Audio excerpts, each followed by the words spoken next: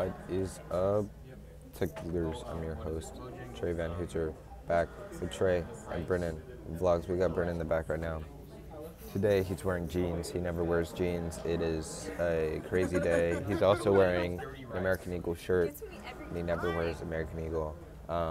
So it's a spicy day, the spice of life.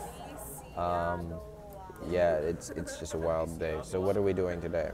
We're coding, and you're like, oh my goodness, you're coding again. Yes, we're coding again, because we're having issues again making it walk backwards. Okay.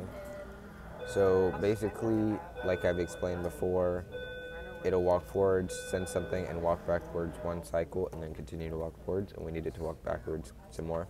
And so we're basically trying to fix the code in order to make it continue to walk backwards, like cut the original code that makes it walk forwards off and just make it continue to walk backwards. However, that is not easy to do. We can't find any sources online that could help us.